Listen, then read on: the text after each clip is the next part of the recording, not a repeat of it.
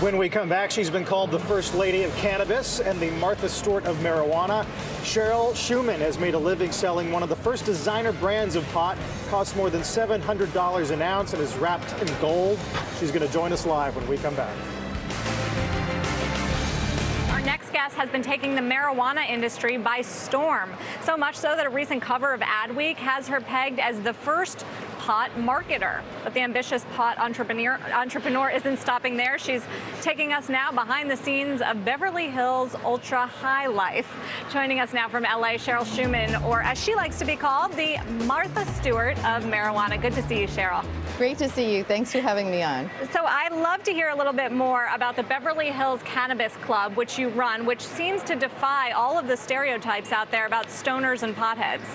Well, thank you so much. I mean, that's exactly our purpose. When I was first diagnosed with cancer, I was really feeling ashamed in the beginning about using cannabis as a cannabis consumer because of the negative image and stereotype. And when I spoke to a lot of my celebrity friends and high-profile friends, we decided to have our own farm together. So we have 68 acres up north, and think of it as a 420-friendly resort that we want to take on a national level. But, you know, the truth of the matter is there are a lot of celebrities and high-profile people who don't want to be assigned to that negative image. So as a branding and PR expert, I decided to rebrand the face of the modern cannabis consumer, make it is what we are today, which is a mixture of cannabis culture and celebrity culture. And if anyone has any doubt, there's no doubt in my mind that cannabis is now mainstream.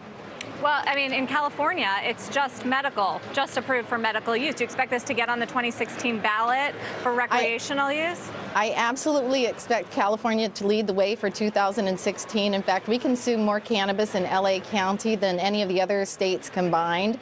And California leading the nation in that fact will lead an estimated $47 billion industry by 2016. And I'm very proud to announce that I manage a $100 million hedge fund to invest in the cannabis sector, and I'm now doing a 15-city-wide investment tour with Green Rush Financial Seminars, matching up investors to cannabis entities. But how do you do, I mean, do you work with banks? Do you have a banking partner in your business, or is this all cash? Because as we understand it, it's been difficult since marijuana is still illegal at the federal level to get financing, to get help, and to get credit card use.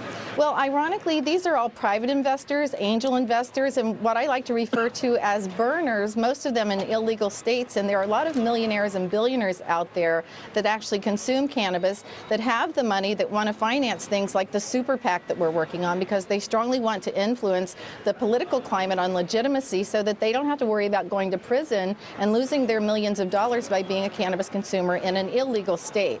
So what we're working for with this super PAC and with this hedge fund and with the financial investors that I'm working with, we want to see cannabis legalized federally by 2016, and I'm very proud to say that I'm the woman that's leading the way, and women are leading the way. So Cheryl, just explain this to me. Is it a one-way bet? Is that what you're saying? Because there is a liability issue here. Medically, we don't know necessarily whether you could have a long-term illness and be able to sue, presumably, and some sort of civil action against you as the leader of that investment. I mean, tobacco companies always worry about the roll of the dice case. Will you have to worry about the roll of the dice case as well, potentially? Well, let me explain this to you. I'm a cancer survivor, so I don't worry about things, and being at the front end of this and leading the way doesn't scare me at all. In fact, I'm very proud to lead. I'm a little bit of a gambler by nature. I took cancer head on, and I'm certainly willing to take this head on and lead the way. And I'm willing to do whatever it takes to see marijuana legalized by 2016, not just on a United States level, but on an international level. And I'm very proud of that. Cheryl, in terms of the price point here, I can understand from a marketing standpoint wanting to go to the high end. We talk about the high end of retail every day. But really, what are people getting for their money at these prices? Unless it's just incredibly potent, you must be taking people to the cleaners.